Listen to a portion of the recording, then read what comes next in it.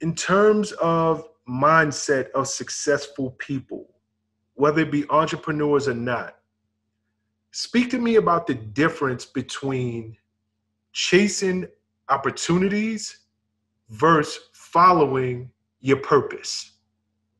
And I find that there's a common mistake that I see people making again and again and again. And maybe you see it differently, but people look at how much money I could make with this opportunity, as opposed to looking within and saying, this is my life purpose. I might not know how I'm going to make the money or how much money I'll make, but I know that this is the path that I need to be on. And more times than not, that's when the money comes. People who chase money don't make money. That's the bottom line. Simple as that. Yeah, I mean, all the great, and I know you're saying across all professions and all arenas, but I'm going to stick with entrepreneurs. Talk to every great entrepreneur and tell them what their mission was when they started. None of them said, I wanted to make money.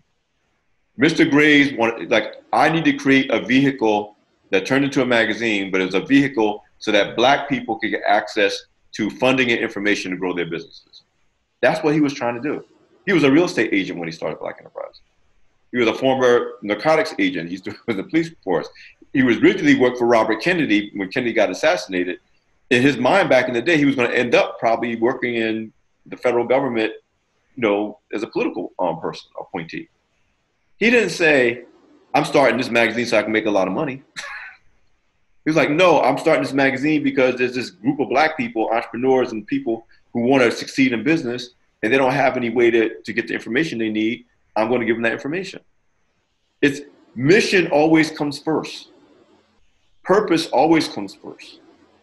Then if you do your purpose well, if you make money, and there's nothing wrong with wanting to make money, by the way. I'm not saying money is not important. I'm saying if you serve your purpose well enough, then what happens is money starts chasing you. You don't have to chase it. If you're meeting a need, if you're serving a purpose, Mr. Graves created a vehicle that served the purpose. Advertisers, he was able to get advertisers to come on. He was able to get people to work for him to come on. But they didn't come on. They came on because this mission attracted resources, attracted money, attracted supporters, attracted clients, attracted customers. So you need to have a clear mission about what you want to do. Here's the other thing about the importance of a clear mission. If the mission and purpose is real, you'll be fine if you never make a lot of money. Because it's about serving your purpose.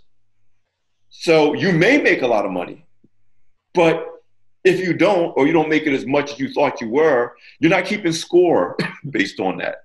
There are many people who are truly successful serving their purpose, but they do something else to make a living. Nothing wrong with that. But they're happy, which is the ultimate wealth, because they're serving their purpose. But when you do it the other way around, it almost never works. First of all, when you're chasing money, you're not chasing excellence. And you can't be excellent without purpose. That's why if there's an industry with 10 companies, usually only two or three companies on top of the industry. The rest of them are in there, but they're not relevant. They can make enough money to stay alive, but they can't grow and they can't dominate. Let's take it back to professional athletes. How many people play professional level basketball? Now, how many can you name? There you go. On a given team, most people can only name maybe, unless you're like a super fan. Correct. But if you're on any given team, the average person can name 3 people on the team. The average person, especially if they're not a current championship team. I mean, this is a funny story I'll tell. I know a dude, it's really horrible, who used to go to the NBA All-Star game with, it was like a convention of women trying to, catch a baller. And he was like, the dude was like 6'9", and he would go and say that he was a member of a team that nobody knew. Now, think about back when the Clippers, not the Clippers today, back when the Clippers wasn't really correct. He would say he played for the Clippers. The average woman, they didn't know. You tall, you at the NBA thing. And he would get all these women, didn't play basketball at all, man. So it's my point that when you're pursuing purpose, you can excel at what you're doing. If you excel at what you're doing, then money and resources and attention and publicity comes to you. I mean, the people are pitching themselves for Black enterprise. I'm like, we're not your PR arm. You can hire a publicist for that. It's not my job to blow your business up. It's your job to have your business blowing up and convince me we need to report on that. It's not your job, my job to blow your business up. So if you're doing what you're supposed to do, if you really got it like that, if you're really pushing it and you're balling, you're pursuing your purpose, you're going to get attention whether you want it or not.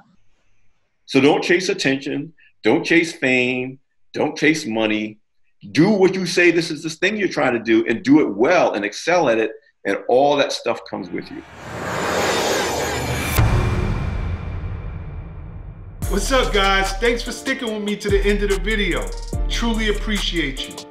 If you like anything you heard here today, go ahead and hit that subscribe button. And if you know anybody that can benefit from this message, feel free to share.